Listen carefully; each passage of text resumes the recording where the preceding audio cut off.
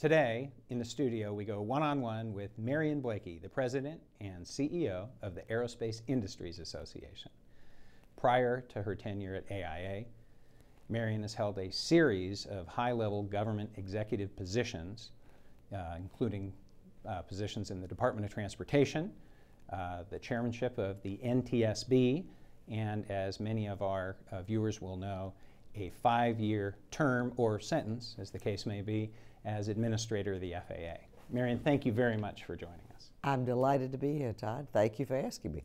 Now, I want to talk about sequestration, but before we do that, just to set the table, can you talk a little bit about the membership of AIA, the defense side as well as the commercial side, and the space component?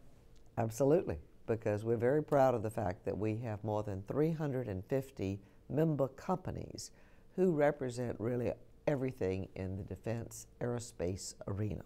We're talking about, of course, on the defense side, companies like Lockheed Martin, Northrop Grumman, Boeing, which spans, of course, from military into the commercial side, where we have companies like Embraer, for example, and then space, where we have companies like SpaceX, Sierra Nevada, and also some of the big guys who also have worked in that arena and helped NASA for years.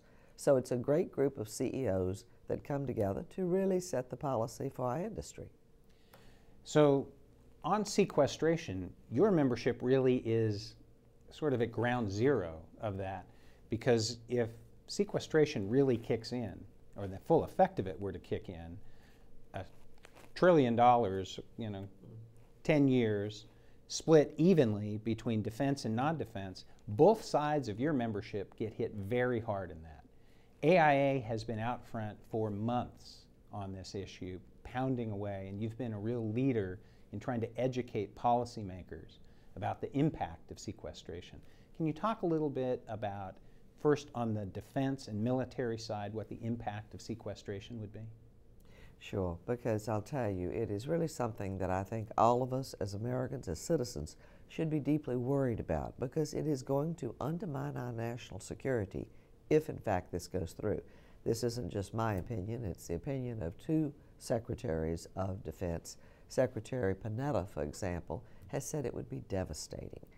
It throws off entirely the new national strategy that he and the president rolled out back in February. Can't execute on that if we go into this kind of really enormous cuts to defense. It's tough for defense too, because appropriately they have decided in the White House that the military personnel accounts will be exempt. So what that does mean is that the cuts go very heavily against R&D, against procurement, against modernizing equipment that's been worn out in Iraq and Afghanistan, and trying to bring the technology that has been so effective on the battlefield up to speed and hopefully advancing, because that's always what gives the United States its edge, is our technology that's out there. When you think about Osama bin Laden and catching that notorious criminal, it really was technology that enabled the SEALs to do their job. So you're going to see, I think, some real setbacks there if, in fact, we see sequestration go into effect. On the commercial side, you mentioned Boeing, Embraer, Raytheon. You have a large membership that is very focused on the commercial civil aviation side as well.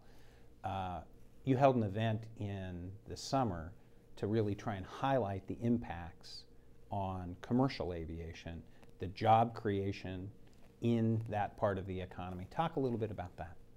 In fact, we thought it was important to do a solid analysis by a third party. AIA is very big on independent studies, economic analysis, etc., because we believe the facts really should drive the debate. We looked at the question of what approximately $1 billion cut to the FAA's budget was going to be. And a group called eConsult ran all the numbers, and it's pretty scary. We're talking about the layoff of about 1,500 controllers. We're talking about a major setback to the investment accounts, which is where the next generation air transportation, air traffic system is being funded. We're talking about, therefore, a reduction in schedule. A lot of small airports affected by this.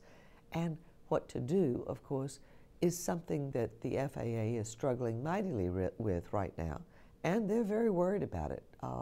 Acting Administrator Huerta has come out and said that it's going to affect the FAA in a very fundamental way, and it will have lasting effects, because when you throw off investment programs like NextGen, it's not just this year, it's for years to come.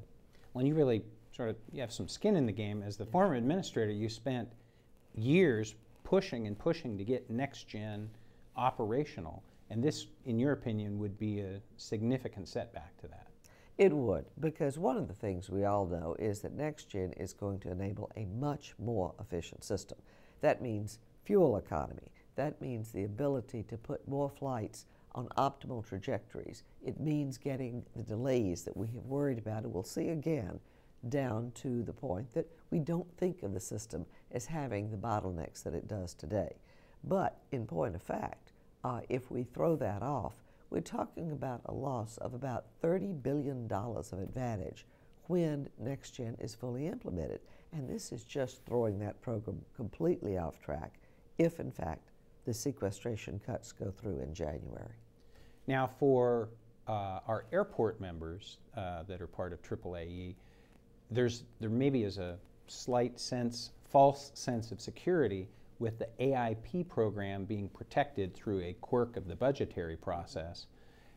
That funding, the federal construction funding, is protected, but as you point out, the operations account is not protected, and the controllers are facing cuts, as you note, and that could in fact have significant impact for service throughout the country. I think that's exactly right. It's certainly a good thing that the AIP funds are protected.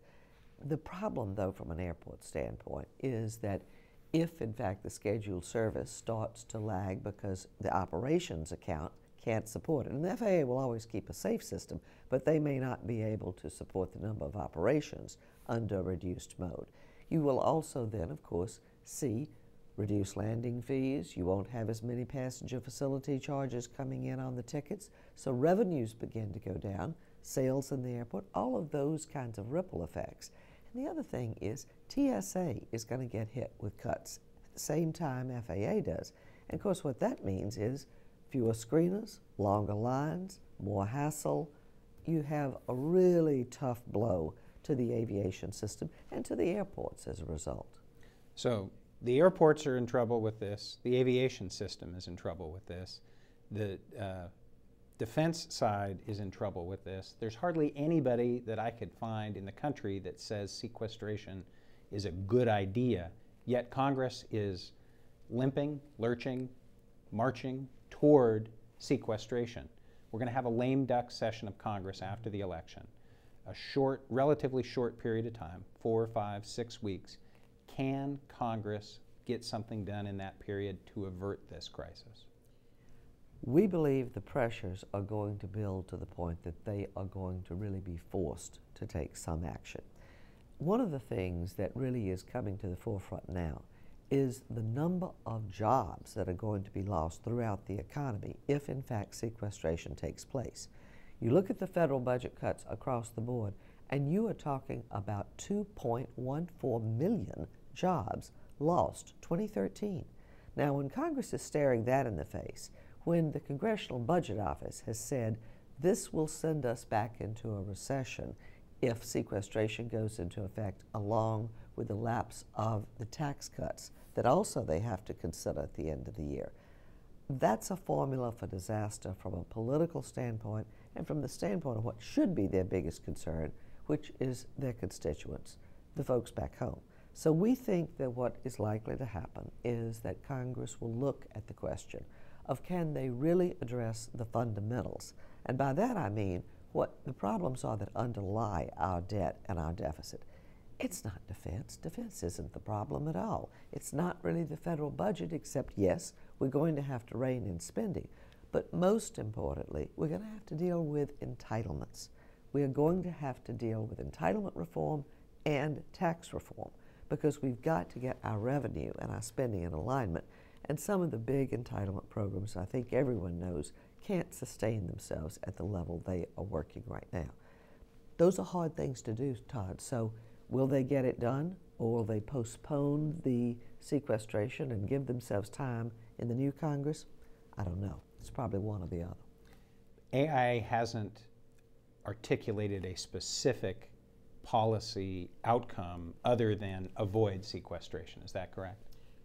We want to see a balanced, bipartisan solution. We want to see a solution that will last, and that's what we're talking about, and one that really is fair across the board. And it may include strategic cuts. We understand that, although defense has already been cut in the Budget Control Act by $487 billion. People don't understand that. The $500 billion that's coming in 13 is on top of 487. So, frankly, we feel like we have already made the major contribution that should come out of that account. But Congress is going to have to consider all of this. We at AIA don't feel that as an industry, our executives are the people who should be dictating what should happen with tax policy, what should happen with entitlement reform. That's what we elected our members of Congress to do. They're the ones who are supposed to become informed, expert, and take those things on. We want to back them in the sense that they've just got to do that quickly and on a bipartisan basis. Well, we'll see. It used to be that the easy things got done and the hard things got done eventually. Now, the hard things don't get done. The easy things are pretty tough to come by as it deals with the Congress. So we'll see what happens in that lame duck session of Congress, whether they can get such a grand deal put together in such a short period of time, or is, if, as you sort of hint, perhaps kick the can down the road, put off sequestration while they try to put together a package that looks perhaps something like the Simpson-Bowles deal that the administration looked at and Congress looked at but sort of didn't deal with a year ago. So we'll see what happens with that. In the meantime, thank you very much for coming and talking about this issue with our membership. We really appreciate it. Well, I have to say thank you to you, Todd, also, because you have been a very forceful voice. AIA has been a very forceful voice about the problems of sequestration, and we very much appreciate it because, believe me, you're folks who get paid attention to on the Hill, so it's a good partnership. Thank you for having me. Thank you very much.